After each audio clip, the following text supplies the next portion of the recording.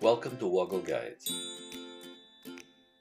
In this guide, I'll explain 3 ways you can open an email in a new window in Gmail. Let's get straight into it. I'm logged into Google and I'm in my Gmail inbox. To open an email in a new window, all I need to do is firstly click on the email I want to pop out to a new window. Once done, on the far right of the email preview window, you'll see a small expand icon, which, if I click on that once, opens the new email window. You can achieve the same thing if you don't use email preview for your inbox, just by clicking your mouse over the email you want to open. And if you right click on that, a long list of options is shown. I'll move right to the very bottom of that list and click once on the Open a New Window link to pop that email out. The fastest way to achieve the same thing is to use the Shift key on your keyboard as a shortcut.